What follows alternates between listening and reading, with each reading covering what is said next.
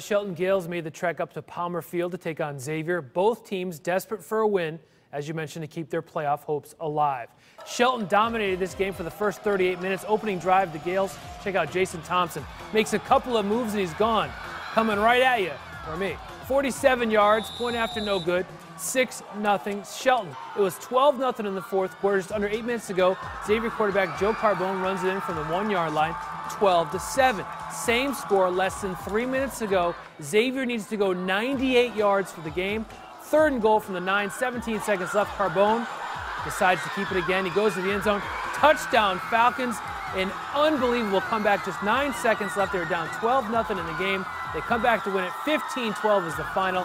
A bitter, bitter defeat for Shelton. Players and coaches devastated. Carbone and Xavier had it all the way, though, right? Yeah, it was. It was great. I owe all to my team. I played a terrible game in the first half. The defense bailed me out, but O-line did a great job. It's all my team.